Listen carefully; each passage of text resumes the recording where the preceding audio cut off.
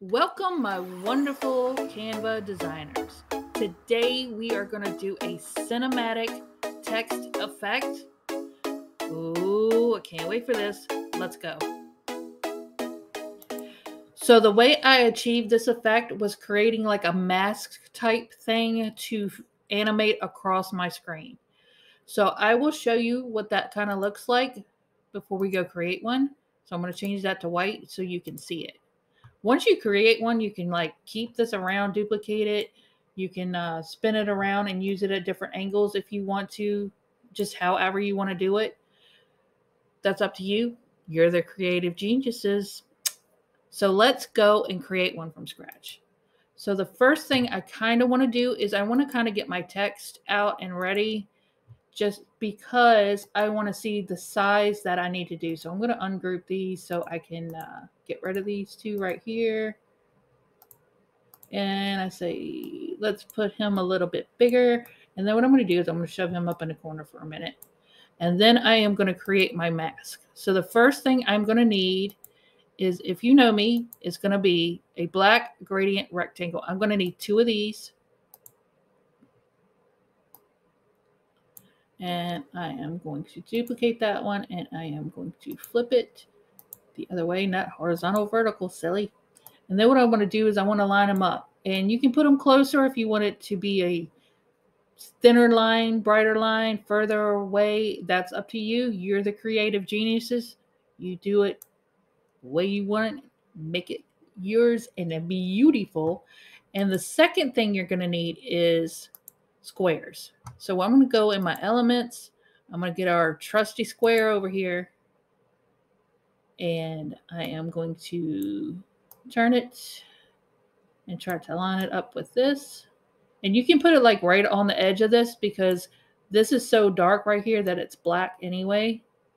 So what you want to do is get that, and then you want to turn it black. And then what we'll do is, so this is where your text come into play. You want to make sure that your square will cover completely your text. So you want it long enough to cover your text. So now I know that covers my text. I want to duplicate that. I want to put that on the other side. Like so. It doesn't have to be pretty. It just has to be done. So I'm going to go over here just for ease and put Mr. Michael, move Mr. Michael over here. And then what I want to do is I want to group these together. So now that I have my mask the way I want it, I'm going to change Mr. Michael over here to white, or whatever color you want to do, but we'll just do white because white is easy. I'm going to center Mr. Michael up here. And then what I'm going to do is I am going to change this, your background.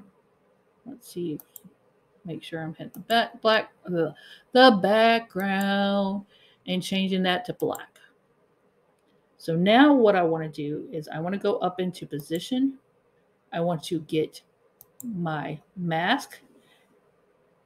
Because it is grouped, always click from here and not from here to animate.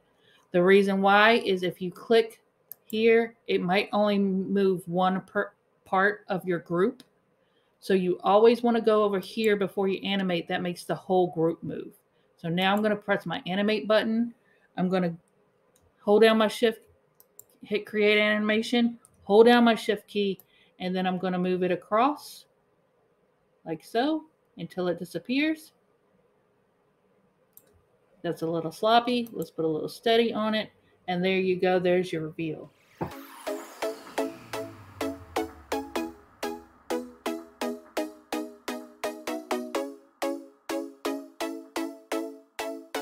Sam and I would like to thank you for stopping by our channel, and I hope you enjoyed this tutorial and we'll come back for the next one. See you next time, guys. Bye.